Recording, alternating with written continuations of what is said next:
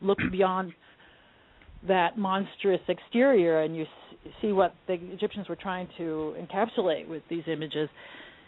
For example, you have the god Osiris, very tied in with nature. In fact, I'm convinced that his depiction as being green has to do with chlorophyll and photosynthesis and the color of plants, because he was not only a solar afterlife god, in other words, an underworld god, I should say, that after the sun goes down, it merges with Osiris. Osiris takes it, brings it through the night, where it's reborn again as Horus in the morning, born of the virginal dawn in the morning. And so, the Son of God, born of the Virgin. All that stuff, you start finding these things. I can go into that in a minute. But as far as the nature worshipping aspect goes, so Osiris has this solar expression, but he also is the water of the Nile. He's water itself, but the water of the Nile, as it overflows the banks, bringing its fertility to the Egyptian people. They were extremely dependent on that. In fact, there would be famine, drought. If there was drought, there was famine. If the water did not overflow the banks of the Nile, they were not able to grow their food. And so they revered this. They thought it was divine and godly. And I don't have a problem with people looking at their natural world in that way. Right. Or beyond the natural world, up into the stars and the skies, and you can spread your brain out into the cosmos if you want to. I don't care. I don't care what people do with their own minds. They can, I really don't. They can think atheistically. They can think theistically. I don't care. Absolutely. That's why I got into a kind of a fracas with an atheist today, because I don't call myself an atheist. I don't call myself atheist. I engage in wherever my mind wants to wander. And if I want to think theistically in any given moment, I will. If I want to think atheistically in any given moment, I will. I think it's appropriate. I always say this because I really would, if people are interested in how I see the reality, that's how I see it. If you want to go up on top of a mountain and contemplate the cosmos, that there's one giant glorious God, I would like to see a more sophisticated concept, but that's up to you to think that way. I'm not interested in mind control at all. I am interested in what has happened on planet Earth and, beyond. I mean, I'm also interested in the entire cosmos. But as far as myths and the mythicist position or mythicism goes, I'm trying to discern what is fact from fiction. And why is it fiction then? Why is it myth? What does it mean? That's all I'm doing. All this ascription of motivation, a motive to me is false if it's not innocent, because that's all I'm doing. I'm just observing. I'm seeing something like in that Mother Goddess blog, I mentioned that Mari is one of the names of the Mother Goddess, and in fact this name Mari or Mary goes back apparently thousands of years. It must have come, from what I'm seeing, from that southern Indian peninsula development there, where the southern Indian goddess is named Mari. And so we find this word Mari all over the place. If humanity spread from that point, according to DNA, then it looks like Mari spread with it, because we found it all the way up into Ireland, from India, apparently, where we find Indo-European language. So with the language, apparently came these concepts of a mother goddess named Mari, and there's many manifestations of this name. There's Mara, Miriam, Mariamne, there's Mariham, Mira, Maria, Marina. It goes on and on. Mm-hmm. So if I see something like that, and I know what that goddess concept represents, according to our best research, this mother goddess concept dates back 7,000 years, maybe more, 10,000. It may have come with the Africans 70,000 years ago. I don't know. I'm still looking into all of that, and I'm going to probably spend the rest of my life doing that. But we do know that there was this notion attached to the mother goddess concept that she was self-generating, and that she generated, since she was self-generating, she was virginal. She was the Virgin Mother. She gave birth to the whole cosmos. this observation being made, of course, by people, primitive, so-called primitive people, observing women giving birth. It's very logical. Yes. So they figure that the universe, they see sentience permeating the universe. They figure that the universe is a being and that this being is female. Listen, it was not exclusively female. There was this consort concept, and that we have to trace the development of these ideas as well. They're not singular. They don't occur independent of each other. But in general, there's this female virginal being who's giving birth to the universe. So we have a virgin mother named Mary. Okay? Indeed.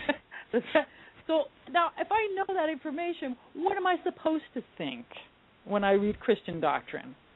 Well, you're only 2,000 years old. Well, you're supposed to think that the devil set that all up so that it would make it look like that it was that Christianity was just an offshoot of the evil demon devils who tried to plagiarize the whole thing before Jesus came. Which, Justin Martyr. The Tertullian. Well, of course, this is the crux of some of the arguments that people will give for why we see correlations like this between ancient religious philosophy and Christianity. It's a desperate attempt on their part to try and explain away things that have a much simpler explanation. It also requires us to be hateful towards these other cultures. Oh, the devil! They're all. I'm sorry, but the Greeks were not being led by the devil. Okay, that's just calumny, and I'm sick of that kind of calumny. And the same thing with the Indians. Even though I got attacked by a couple of Hindus today, they got their knickers in a twist. But, the Indians are not devil worshippers, and that's the same stupid bigotry that's caused religious warfare all over the planet for thousands of years. It's the reason why atheists, I've heard many people have written these little comments, ban religion. They want to ban religion because of these stupid, divisive, prejudices. So, if I can look at this clearly without that kind of prejudice and ask myself, why am I seeing a virgin mother named Mary dating back 5,000 or 10,000 years? Right. Okay, what does it mean if it really wasn't just a Jewish maiden 2,000 years ago? Right. Well, what does it mean? In that case, it's a very cosmic being. Now, we have this mother goddess concept projected on all kinds of natural aspects of our world around us. So we could also say that later on, especially, the moon was representative of the mother who gives birth to the sunlight, and that's a reflection of the sun's rays in the moon's surface. Mm-hmm. You start seeing these myths, when you start looking at them as myths and realizing how they permeate cultures all over the planet, then you see that there's actually quite a lot of wisdom in them, and it transcends cultural and ethnic bias, that we are not focused on a god who supposedly walked the earth 2,000 years ago, was a particular ethnicity, and he's a man, mm-hmm. that kind of thing, that we see a transcendent concept that actually has some scientific value. Knowing that the sun's rays are reflected in the moon's surface, that's a scientific observation. It makes it into the Bible as well, in the story of Delilah, the moon goddess, cutting the rays, the solar rays, the hair of Samson, the sun god. Okay? Yes. There's nothing diabolical about understanding what these myths mean. In fact, they're conveying really important scientific information. Indeed, they are. Yeah. And of course, and the symbolism is incredible. And if one can just shed away the dogma that surrounds it, the way it's presented, one can come to understand that there is an incredible story there, an incredible symbolism that's being represented from ancient times. Let me go ahead and bring this caller on the line who's been patiently holding and see if they have a question for you, and then we'll move on. Okay. All right, caller 216 area code. You have a question? Hello, are you there? Hi. Yeah, thank you. I was just wondering how you respond to people, devout Christians, who are faced with the fact that horribly tragic things happen to them, for instance, in Christchurch, New Zealand.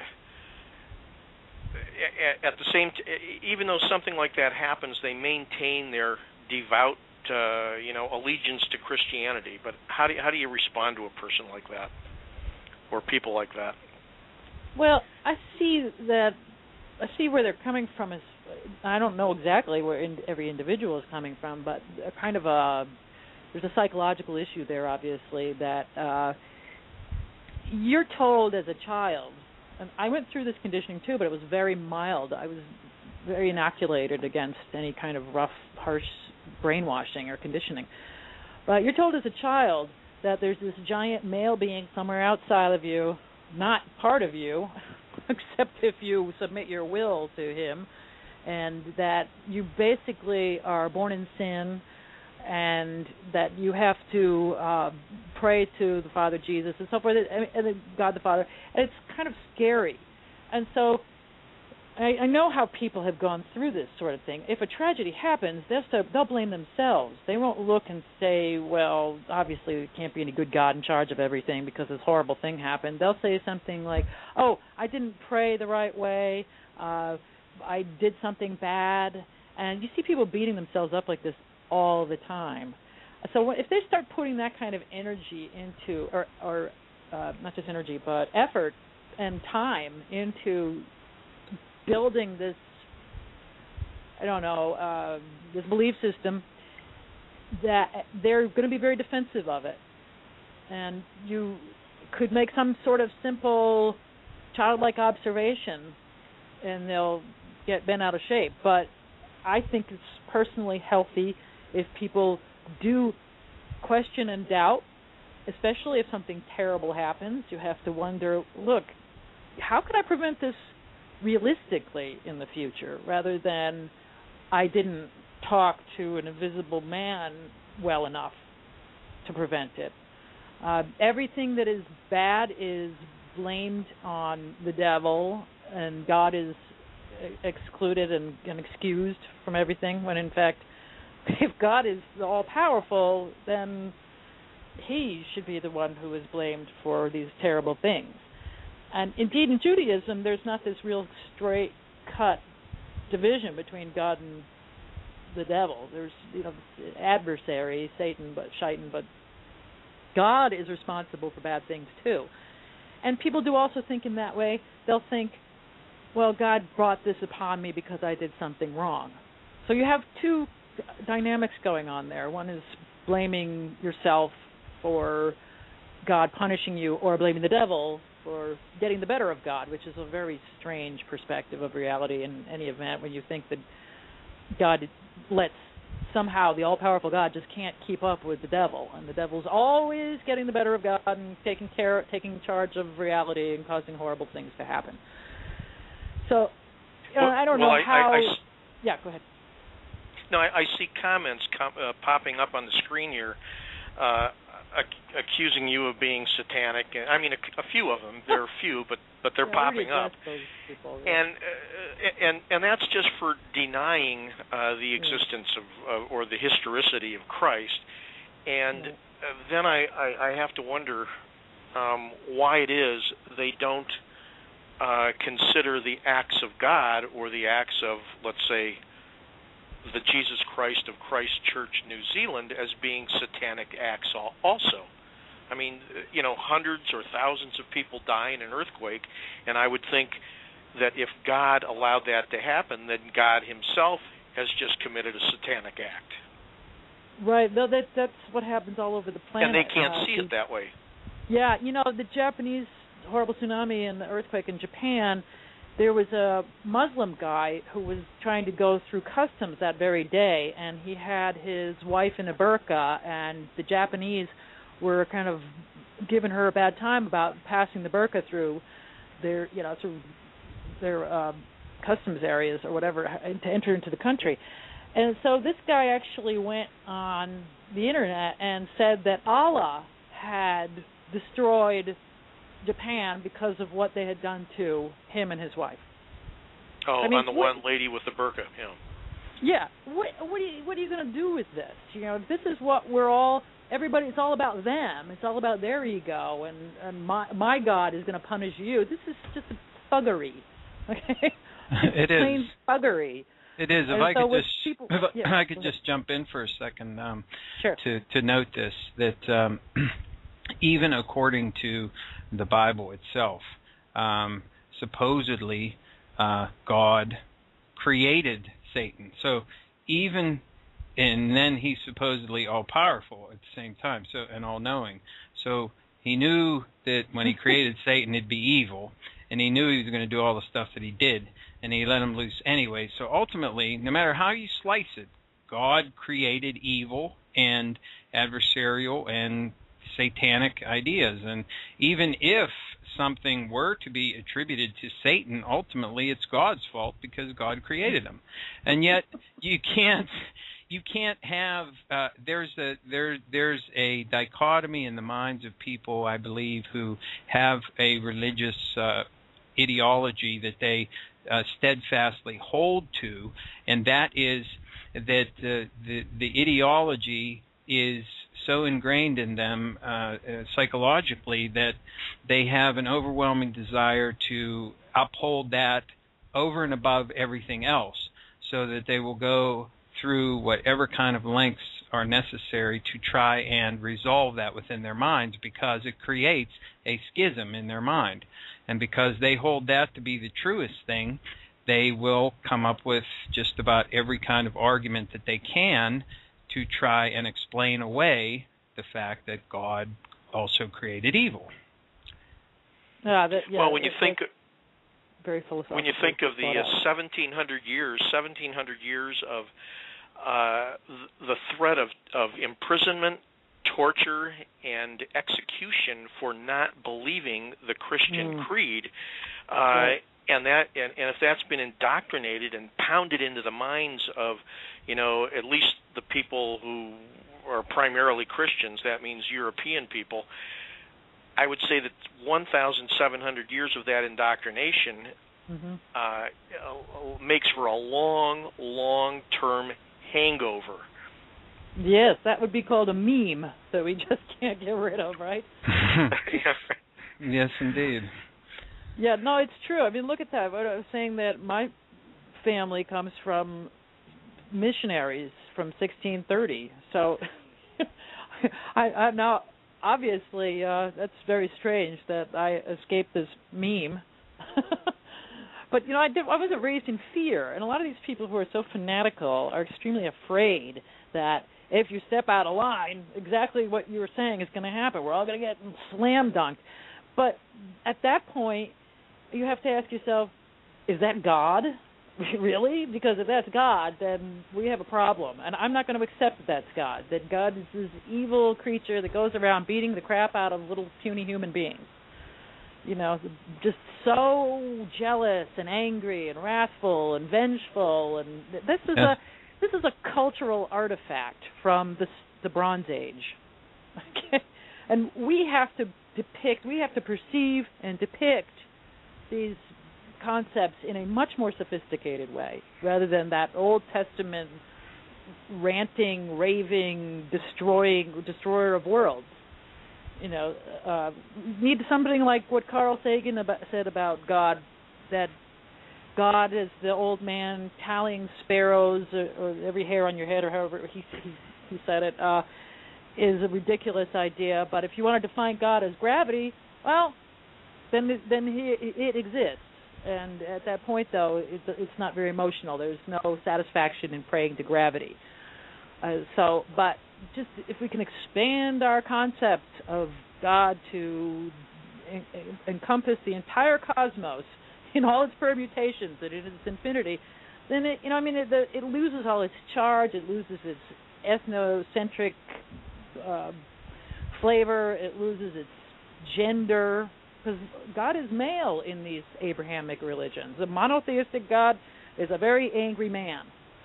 And so we have to just go beyond that. That's an ethnocentric, misogynistic concept that dates from 3,000 years ago. A desert like tribe. you said in one of your notes, GODDESS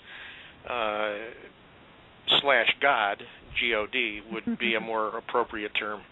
I like Goddess best because it contains both GOD and then the GODDESS. Male and female, that is. Then you get some men ranting that we're going to have just an opposite tyranny from female domination. But I think we should be able to throw these concepts around and talk about them without everybody getting all frantic. Oh goodness, I wish we could too. I mean, it would be great to be able to have a logical, free-thinking conversation where people can present their points of view without being called Luciferian, satanic, New Agey, et cetera, et cetera. And just still breaking that commandment. What's the sixth commandment? Thou shalt not bear false witness against thy neighbor. Did you not get that point? Well, it's okay. I'm sure they could find some scripture that would tell them it's okay to do that when they're reproofing the devil. Oh, yes. Like in, what is it, in the Pauline epistles where I'm not supposed to speak because a woman should not be and teaching a man. I forbid it. Right, and keep your head covered, too, while you're at it. Well, it's all about the gender and the genitals. I mean, this is what... That's one of the major problems with all of these religions is that what has happened is that the ancient goddess has basically been supplanted by the male god who, as you've noted, is an angry old man. And he's probably angry because he ain't got no woman. Because the goddess they took the goddess away from him. Exactly. That was his consort. Acharya, right, in the Bible. Right. So if he is mad and he's a mad old man, there's a good reason. It's because they've done away with the goddess and the nurturing aspect of her. He just goes for 13-year-old maidens in Jerusalem. That's what. I mean, what kind of crazy story is that? Well, anyway. or like Zeus, he was randy as hell and would have sex with a goat and all these other things with various people. You got to wonder what the women were thinking when a goat come in to have sex with them. I mean, it's just snake. Or snake. Yeah. Jeez. Well, see, if you don't look at these things as real stories that happen on planet Earth, they're not as atrocious as they come across. I know, but I know, the but Jewish mythology is atrocious. Yeah, it is, and the Bible is atrocious in that way because it does depict these things in very realistic terms, and you're supposed to accept it as historical validity. Caller, did you have anything else you wanted to add? I didn't want to cut you out. No, that's fine. I thank you very much. Oh, okay, great. Thanks for calling in. I'll keep listening. Thank you. Okay. Oh, appreciate it. Put you back on hold there. All right. Anyway, speaking of the Bible, let me see. I did have a reference here I wanted to ask you about. The Mythmaker by Chaim Maccabee. Yeah, by Chaim Maccabee. I find some of the information in this book to be very revelatory because, especially in relation to the mystery religions, and there are two different ways that you can go. I mean, as far as looking at Paul. Now, there's certainly a major question as to whether or not there's even a character named Paul. I mean, we don't really have... One, yeah. Right. So we don't really have a good historical record for his existence at all, even. But if we even grant that there were, a person or a group of people that supposedly were representing, someone or a group of people over time that comes from, that we see a very strong influence in Paul and Paul's writings in the Bible, at least those attributed to him, between the mystery schools and the fact that he came from Tarsus, which is a known Attis worshipping place, and Mithra.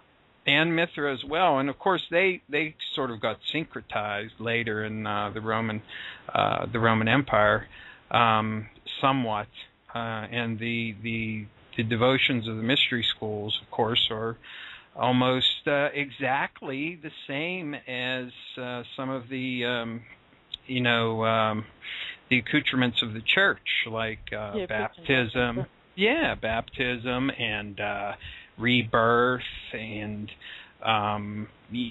communion. All of these things are seen in there, and resurrection. Resurrection, being reborn. The promised resurrection, the removal of sins. Exactly. All these concepts, you don't find, the details change. So it's sort of like the original man leaving Africa. He's different looking in different parts of the planet, but still the basic archetype is there: 2 legs, 2 arms, mouth, eyes, nose, the whole 9 yards.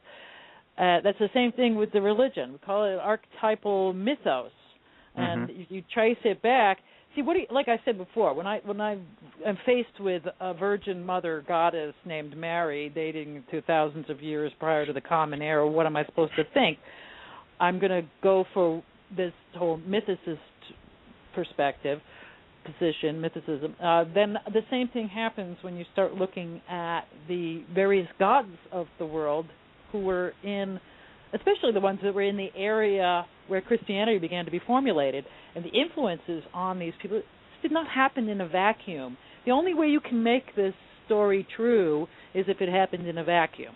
And that's what they try to do when they stick it in that little 90-mile spot in Israel. They say, well, it was all completely in this vacuum and there were no influences from the outside world. It's like this unreal fog here, enveloping this story. But if you put it in the context of very busy cultural exchange going on all over the Mediterranean, including at Alexandria, a massive library collection of books from 500,000 manuscripts from around the known world, going into India even, and possibly even China, then you have to start looking at the possible influences on Christianity, not in a vacuum, which did not develop in a vacuum. Indeed. And you start seeing things like the god Mithra, born on December 25th. In the Eastern tradition, he's born of a virgin mother. And you start wondering, well, what the heck? And then you see that Mithra is largely a solar deity, a sun god. And so then you think, well, gee, if that's the characteristics of a sun god, then what is this character in the New Testament? These are reasonable questions to ask when you have received accurate information and are rather than just block it out, deny it, lie about it, whatever else. You have to ask yourself, well, what am I really looking at here then? Am I looking at a historical tale, or am I looking at a myth? Right, and you even point out the fact that some of the early church fathers, there were at least a couple of them that recognized that there was this other strain of thought that was going on, where there were these incredible similarities between their religions, and rather than well, some of them, of course, came up with elaborate theories as to why that would be the case, but there were a few that were honest enough to use those religions as a defense of their own by saying, look, we don't do anything different than you guys do with your mystery cults. Basically, I'm paraphrasing, of course. But they're saying our religion is just as valid as yours because we're doing the same thing as the mystery religion that you guys are following. You know what I mean? In other words, they're saying we have the same doctrines, the same ideology, et cetera, which is very similar to your own. So why are you persecuting us? Because we're doing the same thing you guys are. Exactly. That would be Justin Martyr in particular, around 150 AD CE. Yeah, he's trying to give respectability to Christianity by comparing it favorably, but in one instance, obviously, to these other pre-Christian religions, such as, he calls them the sons of Jove, which would be Jupiter, Zeus. Obviously, that's in a Roman-dominated period, but but he's talking about the Greek and the Roman gods. And he's saying that when we speak of the virgin birth, we say nothing different than what you say of your god Perseus, who was born of Danae, who the Zeus impregnated through a golden shower. So he's basically saying that Perseus was born of a virgin. So now we know, hey, this is a pre-Christian concept. But we know that now for sure. There is no arguing against this. I have this documentation, really well done, this fabulous book called Virgin Mother Goddesses of Antiquity. It's finished. That concept of the Virgin Mother is pre-Christian, found all over the place. And so when you know that one motif that's supposed to be unique divine revelation to Christianity is actually a mythical pre-Christian concept, then you have to suspect all the other ones, especially the supernatural ones, walking on water, raising from the dead, ascending into heaven, transfiguring on a mount, healing people, the sick, using spit to heal blind men, all these motifs that are not plausibly scientific, the supernatural. These you have to suspect, right? They're myths, right? So the people who think that Jesus Christ was a real person, but he had all these myths added to his mundane biography, are also then saying that these motifs are pre-Christian. They didn't just make them up on the spot when they added them to his biography. They took them from all these other mystery schools. They took them from the religions and mythologies of the known world. And you can trace these things. I do that in my Christ in Egypt, and especially because we have so much documentation from ancient Egypt. And so much has been destroyed. So we've lost the thread. I can pick it up. I'm pretty good. I'm like a bloodhound. I can pick up mythological threads in a lot of different places. But we see it even through all the massive destruction, the book burnings, the annihilation of culture, the supplantation on... The Christians destroyed pagan temples, and they parked monks in them to use them as toilets. And then they built their churches on top of them. Not everywhere, but in some places. But you can imagine that. Yeah, I mean, when you think about it, I mean, the very origins of Christianity is completely paganized. It's a total. They completely took all of the pagan myths and incorporated them into their religion, and what they ended up doing was they brought together the most amount of people they could by syncretizing all of these different thoughts and ideologies, and it was a way of getting followers, and they were very successful at it. I mean, the best thing you could say about Christianity is that it was a masterful job on the part of the people who were running the show. I mean, they really did a fantastic job in doing what they did, because they said basically, well, you got all them people up there with their, saint or their God, whatever it is. It doesn't even matter who we're talking about. Why don't we just have make up some Saint Joseph or something that did all the things that he did, and we'll put a shrine up there for him or something, and then those people can come and worship at that shrine, and then they'll be part of the church, and we'll have influence over those people, and it was a masterful piece of work on their part.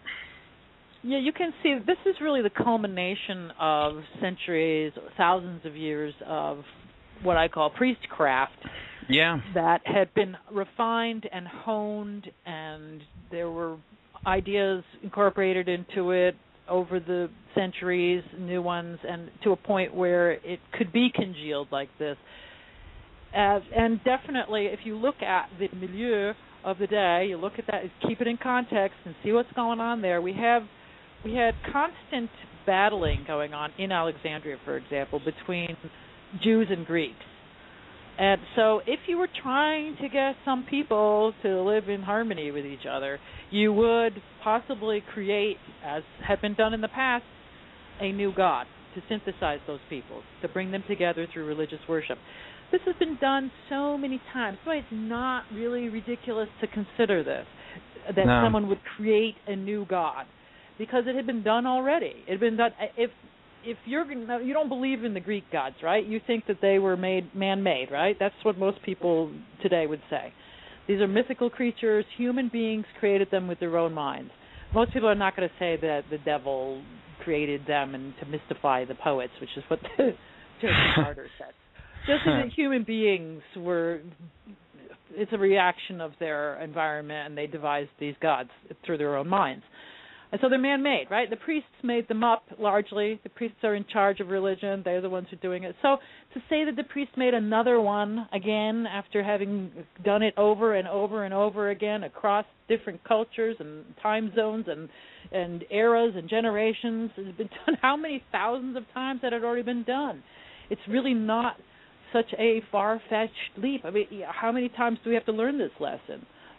Right before Christianity was created, from Judaism and paganism, so another synthesis here. That would be the Jews and the Greeks right there, boom.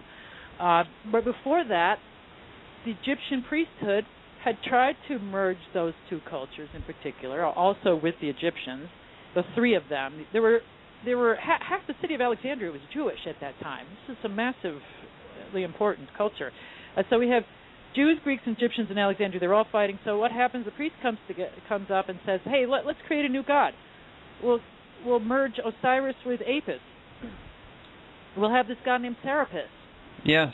We build this whole culture. They really put a lot of effort into Serapis. They hoped that Serapis would unite those factions in particular. And the reason why the Jews got thrown in the mix, too, is because they wanted to do animal sacrifices. And this was offensive to the Egyptians of the time, and the Romans, I guess, who were also, or the Greeks, rather. Ptolemy was involved in this creation of Serapis in Egypt. And so the Greeks also, not necessarily the leader, as I just said, but the Greeks also wanted to do animal sacrifice, but they couldn't do this to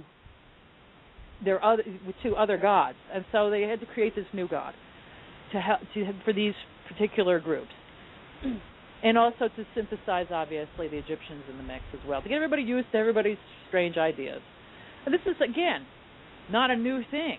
Right. Mithra hits the Mesopotamia area, and he becomes merged with Marduk. And then you have, Cyrus following. Hold on a second. You had many leaders of antiquity who would follow different gods. Alexander was obviously he followed the Greek gods, but then he went into India, and then he went into Egypt, and he picked up those gods. And in Egypt, he was basically Horus incarnate. And so the leaders are doing this. They're picking up. They're not going in at that era without the intolerant monotheism. They didn't go into a culture and say, you must give up all your gods and only follow ours. They incorporated them into their pantheon. Mithraism had been taken over by Romans and brought into the Roman Empire. It spread all the way up into Great Britain. It was massively important at the time when Christianity was being formulated. Yes. And, of course... And so we see this synthesis all over the place. Yes, and it makes a certain kind of sense too. I mean, because let's look at the fact of the matter is that the priests were often the de facto rulers.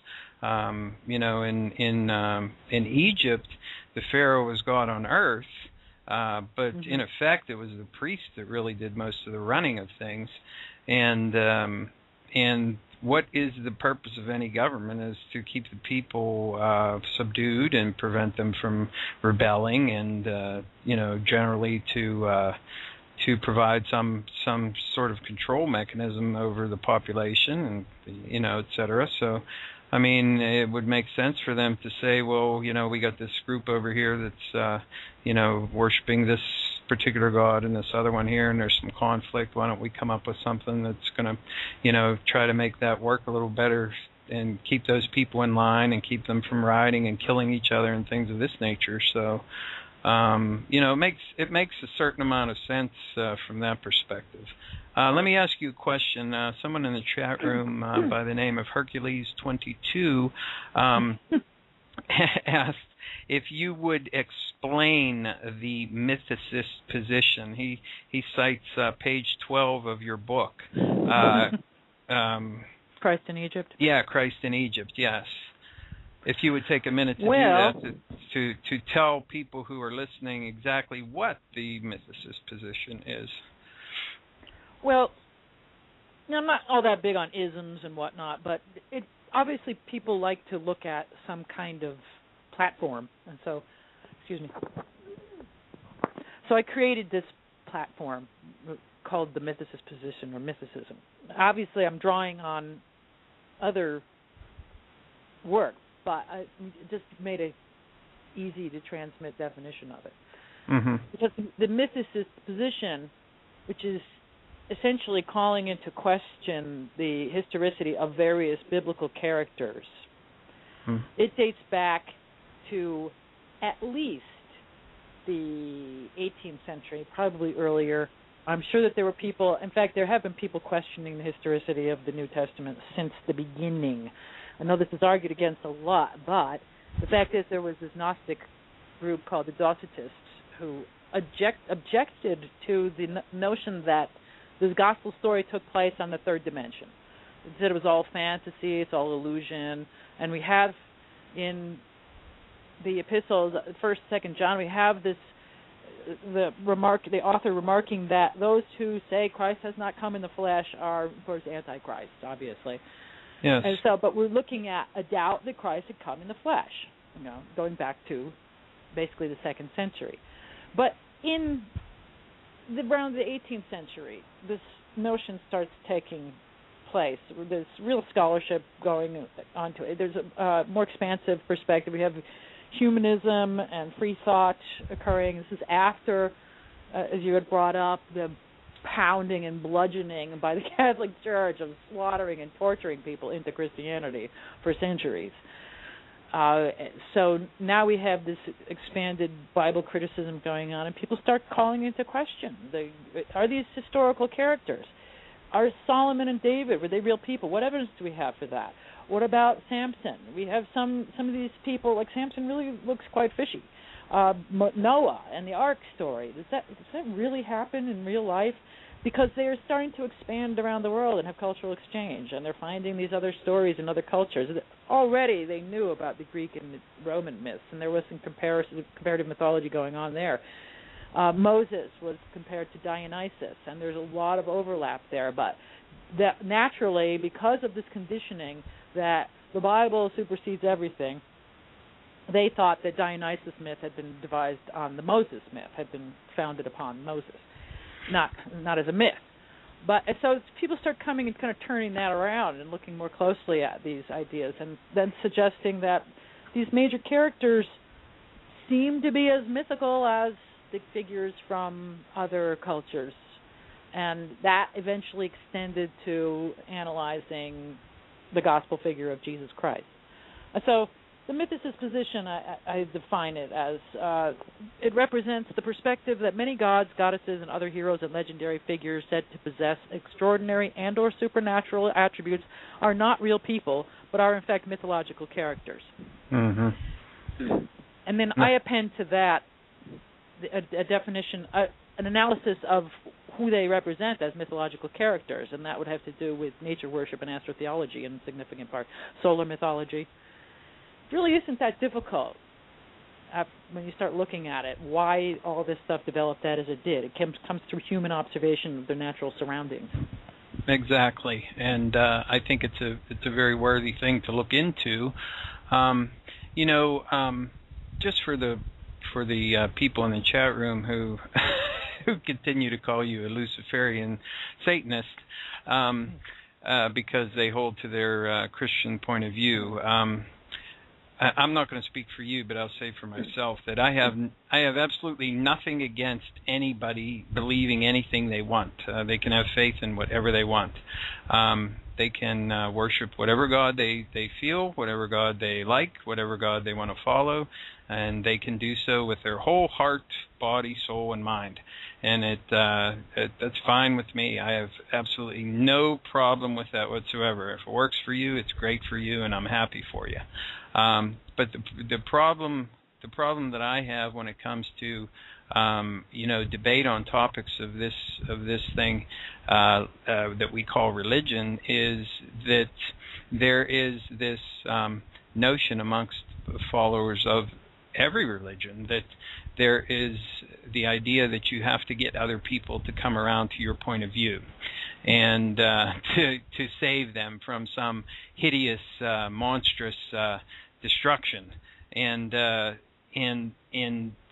also when I look at the origin material for these religions, like the Bible and like the Quran and like other Judaic sources of material, and like the Talmud and others. When I see the God that's depicted there and the things that this God is supposed to have done, to me, if that God is the God, and there is a God, and that's Him, and He's doing the stuff that He's doing, right.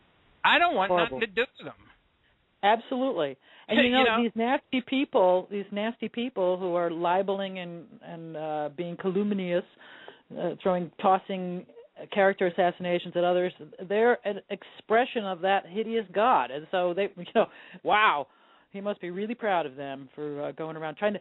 You said very diplomatically what I would call beating people into their cult.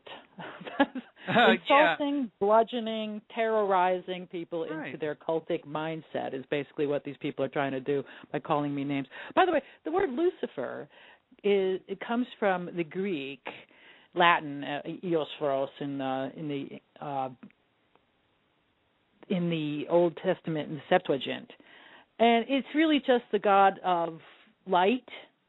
Okay, and so what we have is bigotry against other cultures. This Eosphoros god was part of the Greek pantheon, so of course that's how they're going to call everybody that they don't agree with: heathenistic, blasphemers, devil worshippers, and so forth and so on. Mm-hmm. It's just a bunch of bigoted nonsense. And the word Lucifer, in fact, in Dutch refers to a match. It has to do with light, fire, the gift of fire to humanity. So it's silly just nonsense. like Prometheus. Calling me the name of a myth. Oh, that hurts me. Ooh. You Zeusian, you're a Mithraik. Ooh, boo! It really make me cry. That's so stupid. People made fun of my last name when I was a child. It didn't hurt me. It didn't make me like them. So don't just stop with your immature, childish rubbish. It's so foolish and ridiculous. Exactly. You're not pleasing any God, and if you are pleasing a God, I don't want anything to do with your God because that God is revolting. Okay, yeah, going around telling people to insult.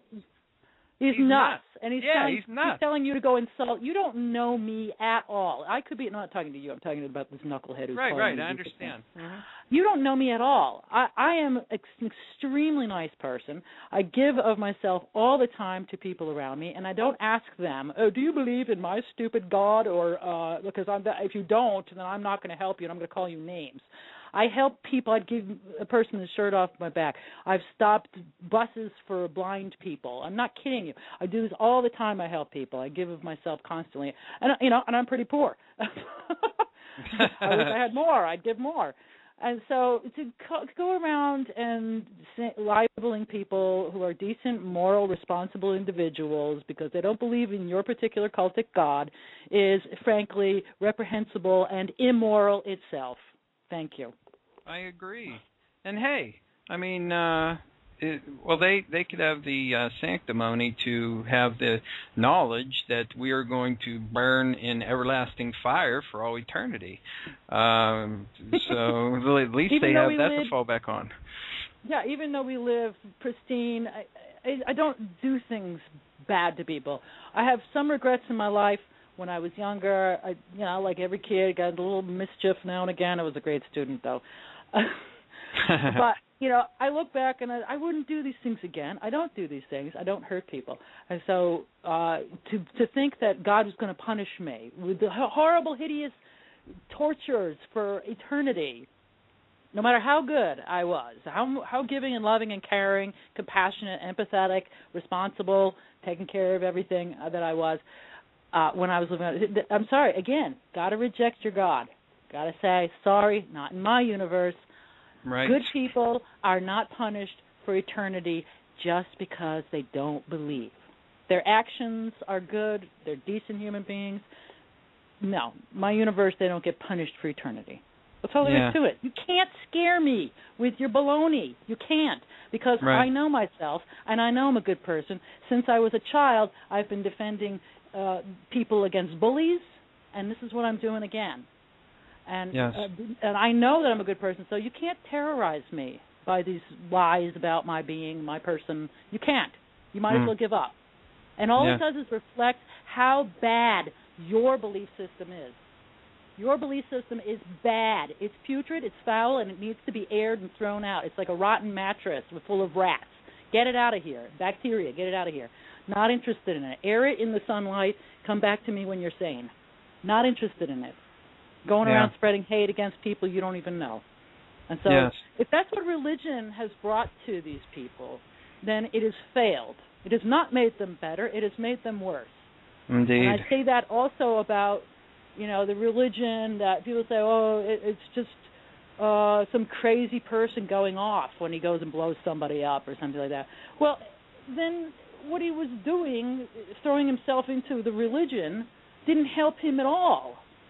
So where's the intervention from God to prevent this guy from just a crazy person blowing himself up for no good reason? Right.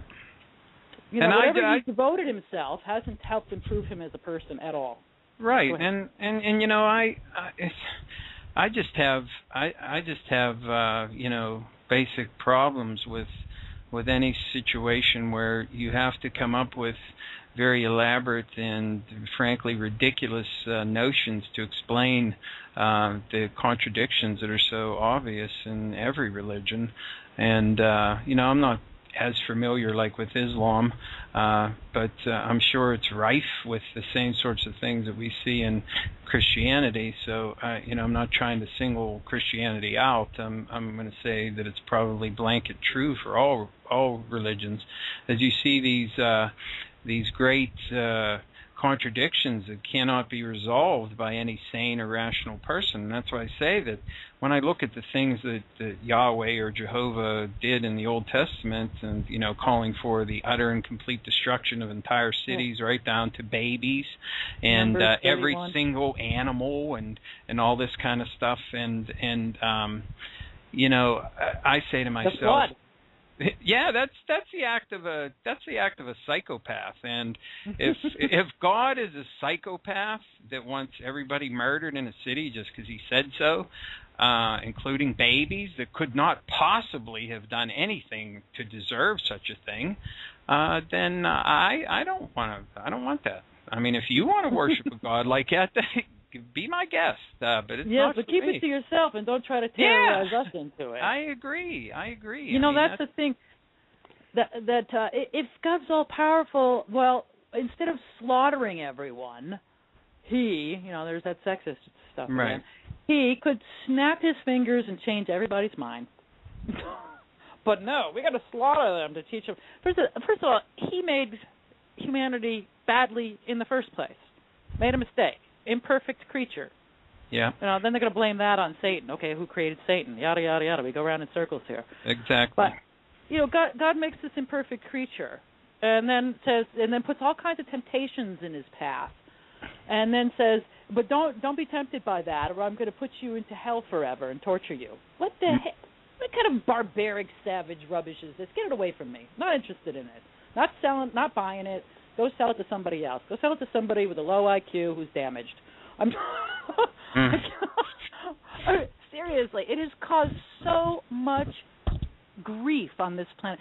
Think about just the children, what this abuse does to their brains, telling them they're born in sin. I saw this. I hate this story. Drives me crazy. I cannot believe people are doing this to children. One of my child's friends was. We were at a children's fair, and there was a face painting booth. And so this boy goes up, and I know he's about 8 years old. And the woman says, "Oh, hello there." And all of a sudden, I'm realizing that this is the woman from his church, which is really evangelical. Okay. And so she starts painting his face. And as she's sitting there, and this is all about proselytizing to the children while they're painting their face, she's saying, and the color of red is where Satan comes through, and painting this on his face, saying these things. Oh, jeez. And then she paints black on his face, and she says, and this is the color of your heart without Jesus. Oh, my God. This psychological abuse on this child. This child his father was in jail. He was a mess. And I'm like, that is great. Tell this kid that he's got a black heart. This little child. He's 8 years old. Yeah, he needs Jesus to fix it. So you have to damage the goods in order to provide the cure, the fix. That's crazy. That's what it's all about. Yeah. How about we raise children to believe that they are wonderful, great kids. They're wonderful human beings, that they're full of love and compassion. If we take that, Acharya, we might actually live in a world where people cared about each other and stuff. Can't have that. No, let's damage them. Yeah, of course. We got to have. It's all about sadism. Terror and horror. I got a couple more calls here. Let's see if I can get them in here. First one is Marfert Clechan. I don't know if I'm providing that right. Marfert Clechan? You're on the line.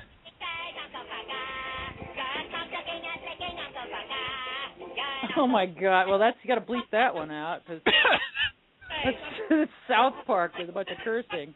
All right then, that'll be enough for you. How about Siggy 14? Siggy 14, do you have something to add? Yeah, I'm actually Eurotic. I'm really quite amazed what I'm hearing here, because first of all, you shouldn't put all religion over the same thing, because religion should not be happening in this world. You're absolutely right. Religion is totally destroying everybody. Actually, the whole human race, because religion is man-made. Faith is a whole different story. I'm a Jesus believer.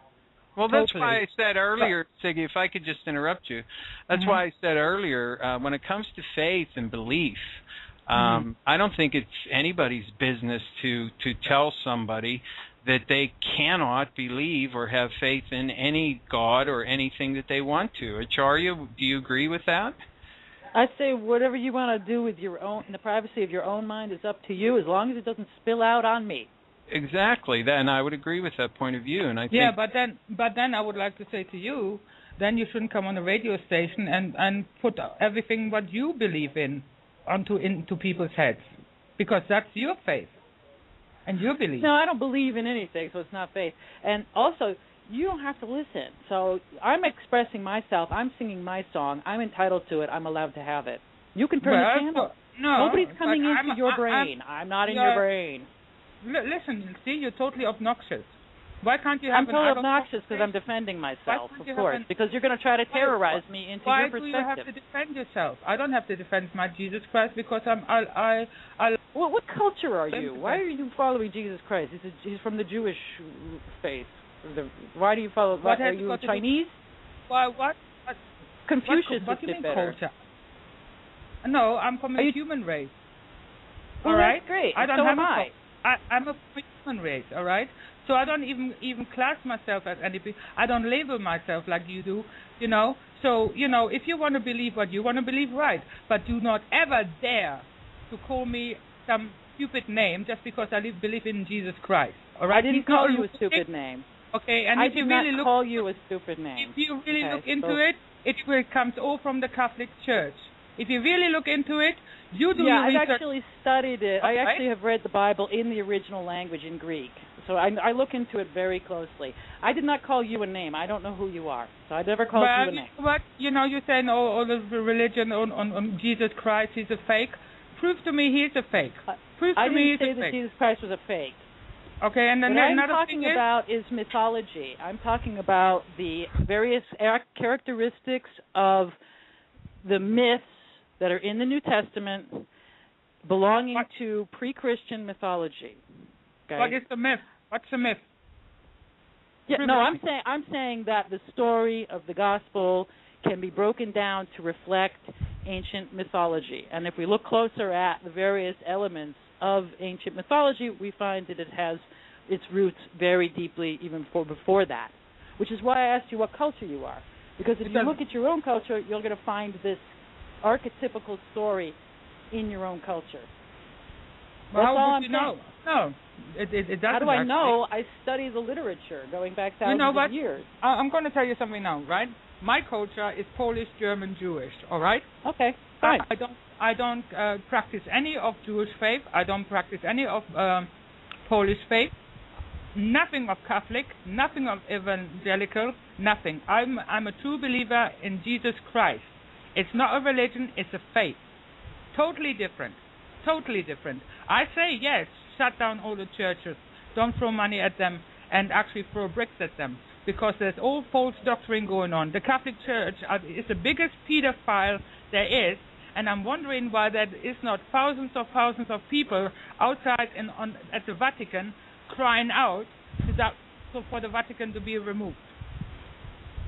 So. Okay, well, yes, I agree with that. But I would also say that if you looked at your pre-Christian pagan roots, your Polish roots, your Jewish roots, you would find similar stories about a son of God, divine son of God, who was born of a virgin, did miracles, and so forth and so on. That's why I'm saying this is not a historical story. Now, whether or not you are interested in what I have found in the historical record, that's up to you. But you know what? You don't have to be telling me that I don't have a right to express the findings that I have found. The people who believe in all this evolution, that's a lot of bull. The reason being, what we also created of a speckle of dust, and it was intelligent. Come on now. What's all that about? Wait a second. The Old Testament, the Bible says that we're created out of dirt and a rib. I'm a rib from Adam. Well, come on, now please stop. Why? I'm not a rib from Adam as being a woman. Why? Eve did not eat an apple and therefore destroy the human species. Okay? You're absolutely right. You're absolutely right. Well, they're in the Bible. I thought you read your Bible. I thought you read your Bible. I did read my Bible, dear. Well, where does it say? Hebrew. Where does it say Eve ate from an apple? It's not called an apple. I understand that, but I'm trying to speak. I'm not trying to get into theological semantic debate here with you. I thought you read the Bible. Then you would know that. I did say that, in fact. So, okay, look, you know what? This person is just trolling me right now. Okay. No, I'm not trolling you. I'm not interested in having this conversation. No, because you can't have a conversation. All right. Thank you very much. I've given you your speak. Thank you for calling. That's okay. And as for myself, if I can say, it's my show. And I can have anybody on my show that I want to have on my show. And if you want to listen to my show, you can listen to my show. If you do not want to listen to my show, you do not have to listen to my show. Nobody is forcing you to do so.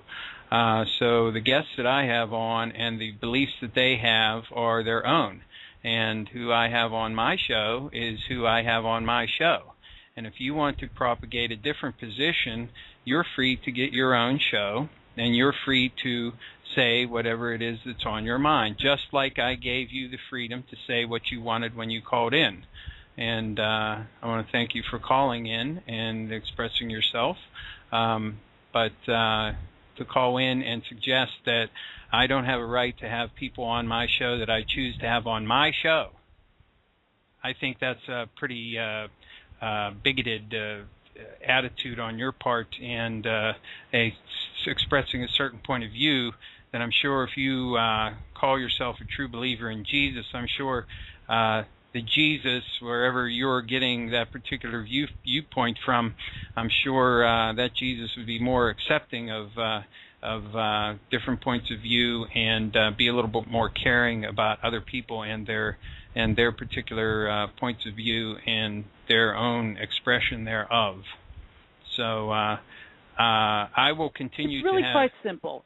It's very innocent. It's just an observation from... I don't have beliefs. I'm saying, like I said, if I go and I find out that there's a virgin goddess, mother goddess named Mari that predates the Common Era by centuries, if not millennia, then I have a right to be suspicious of the later stories of a Judeo-Christian virgin mother concept named Mary.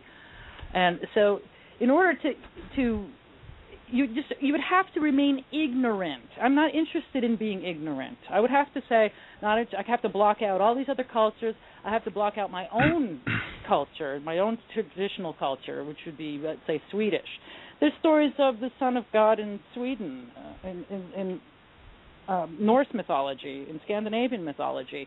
And I have to block that out, too, and say, well, that doesn't exist, that's false. I have to remain in a state of ignorance in order to maintain this frantic belief system. And so I don't do that. And I have a right to express what I have found over these past decades of study from primary sources dating back thousands of years. I have a right to have other people who want to know this information receive this information, and they can look it up for themselves. I provide them all kinds of citations. Instead of saying, you have no right to express yourself, I'm saying, go and look it up yourself. This is what I found. If you want to know about what has happened on planet Earth vis-a-vis religious origins, here is how it goes from what I have seen of the data. Just crunching data, putting it through a computer. I don't have beliefs that color what I'm seeing. I don't have prejudices. The only prejudice I might have is against religious psychosis, religious pathology, religious sociopathology, crimes against humanity. I'm plucking out, in fact, rather than banning religion, I'm interested in plucking out the real, meaningful, meaty stuff that is not ethnically bigoted, that is not based on having to ignore every other culture on the planet. So, and I'm trying to see why do we have this story? For example, let me give you this example again. The story of Mithra, born of a virgin on December 25th. He's a sun god. So what am I supposed to think then? I'm supposed to ignore all that, I guess. I'm supposed to just say that didn't exist. That's not real. So again, here we come back now that this God apparently wants us to be ignorant. And I reject that too. So I reject the God who wants us to be ignorant. I reject the God who's going to burn me in hell. I reject the God who, and I can't let this slide either, though. Even though people are entitled to what they want, I had just said, you can believe what you want as long as it doesn't spill out on me in a negative fashion. Mm-hmm. The story in the New Testament about Christianity, about the doctrine there's God the Father, there's Jesus Christ, and there's the Holy Ghost, and these are all male figures. And then there's the Virgin Mary, who's kind of like this nice little woman who just does everything. This is a very sexist ideology. And so if you want to keep that in your mind, that's fine. But I'm going to come and say this is a very sexist ideology, and I'm going to express that. And I do dare do that. So, sorry. You can keep your sexist ideology. I'm going to look at other things.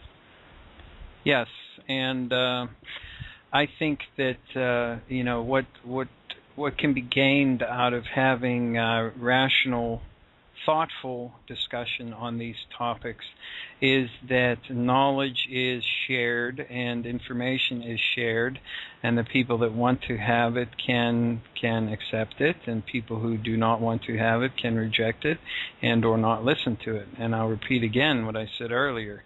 This is my show, and I can have anybody I want on it.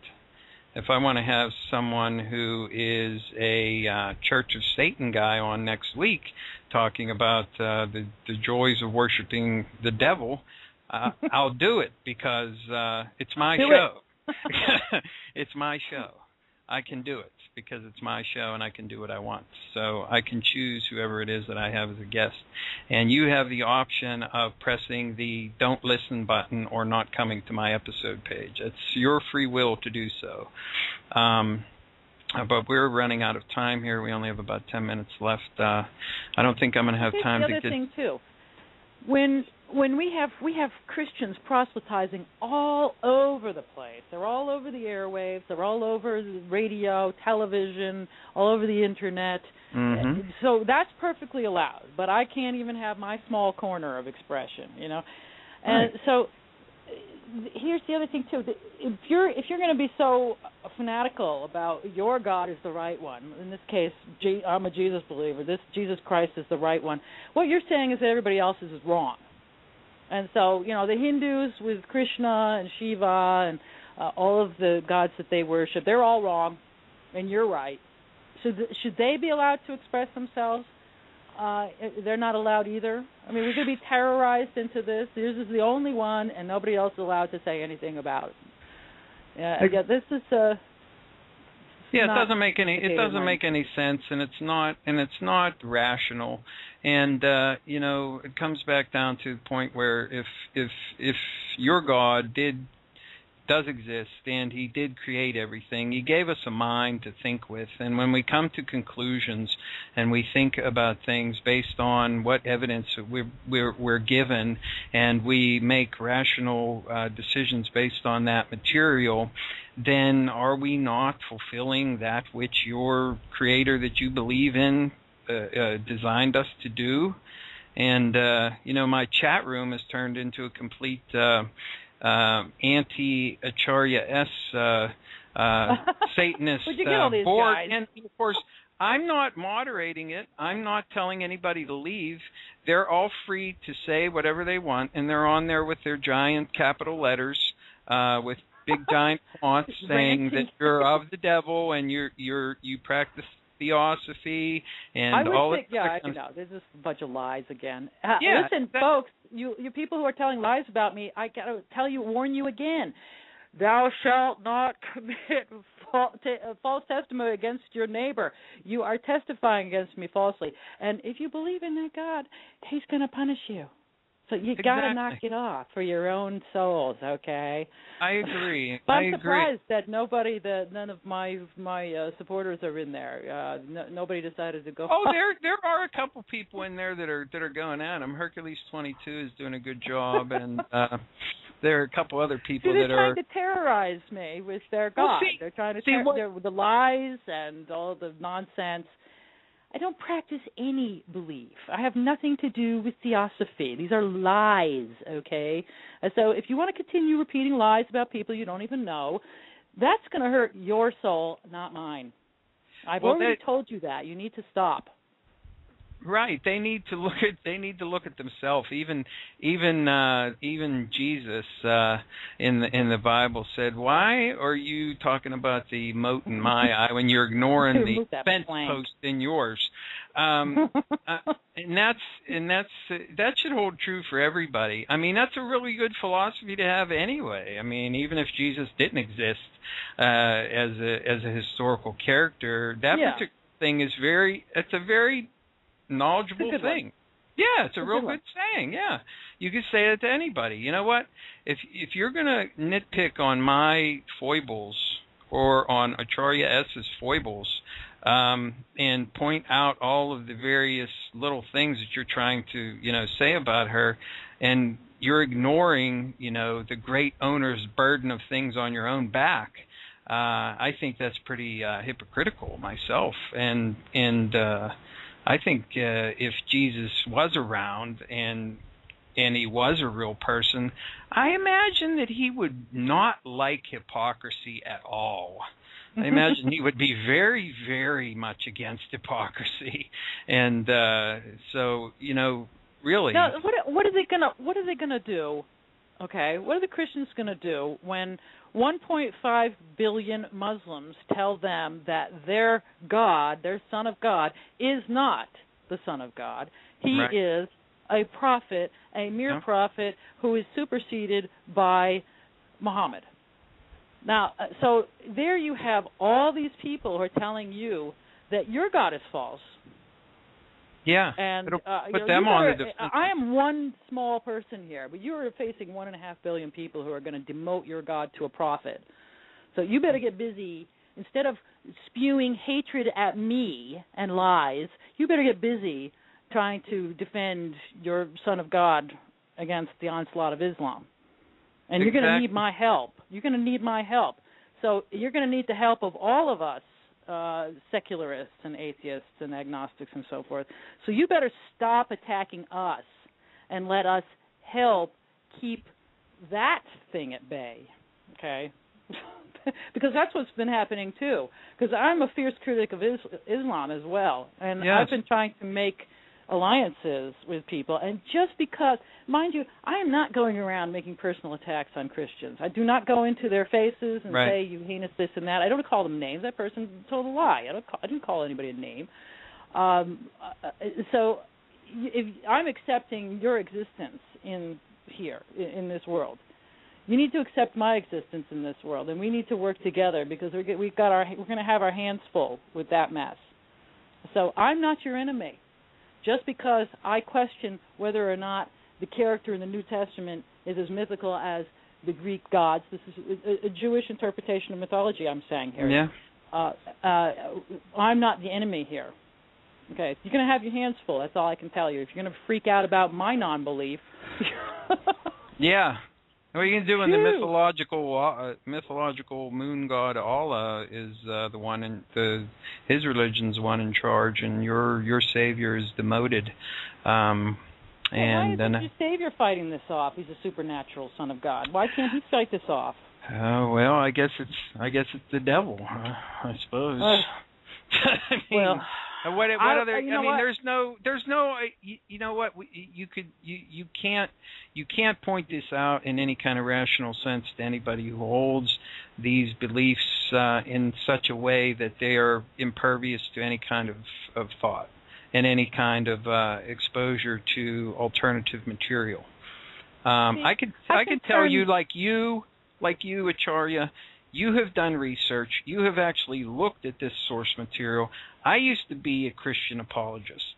Okay, I knew all of the reasons that the church gives for why the church is the correct one and why Jesus is this and why all these beliefs are such and so.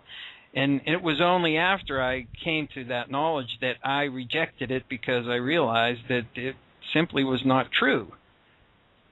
You know, and I think that if you're not afraid of knowledge and if you're not afraid to look into things, then just have a look at it. Look at the source material. Read her books. I mean, you don't even have to buy them if you don't want to, support her. Go to a library or something. And they're free on Google Books to search to some extent. Hey, the thing is, the same critical analysis that I've turned on the Bible, I've also turned on the Quran and early Islamic history, and I'm finding the same thing there. As you said, we're talking moon god basically and paganism. So if you want to see the true, I'm sure that if I put out a book on the roots of Mohammedanism, on Islam, with the same kind of critical eye, that the Christians would be loving it. Oh yeah, they would. As long as they would say, "What a great analysis! She's so right on. It's completely accurate." But as soon as I turn my eye on their particular chosen faith, then no, she's a complete lunatic. She's a Luciferian. She's a Satanist. She's a Theosophist. So, all of a sudden my standards are totally whacked out, apparently. But I say the same thing. If you were following Hercules, I would find out that Hercules wasn't a real person. Now, 2,500 years ago, if you said that Hercules wasn't a real person, you'd get the same reaction. And they would actually put you up on charges of blasphemy, and they might kill you for saying that. So you can run around today expressing the opinion that Hercules is a myth, and no one is going to come charging at you and start telling you don't have the right to air your opinions and calling you names or whatever, Luciferians and whatnot. But if you tried it 2,500 years ago, you might be up for charges. Yeah. So it's really, what they say. It's chacun en son goût. Everybody to his own taste. It's what are you absolutely. Well, we're almost down to the wire here, Acharya. Let me tell you, I had a really great time talking with you. I would really like to have you on again in the future so we can talk a little bit more about some of the actual symbology and things of this nature that show up in the Bible. Some of the things that are like the meaning of the 12. Exactly. Stuff. Which that's great stuff. Yeah, I want you on again. Even though you're a Luciferian theosophist, devil worshiper, Satanist. I spend more than a half an hour looking at those things. What to do? Wow, that's exciting to me. Okay, well, time for such nonsense. We're wrapping up now. Acharya S. was here today. Thanks, everybody, for listening. Thanks, all you in the chat room. Come back next week for another episode of The Stench of Truth. Bye. And, okay, we'll talk to you later, Acharya. Bye-bye.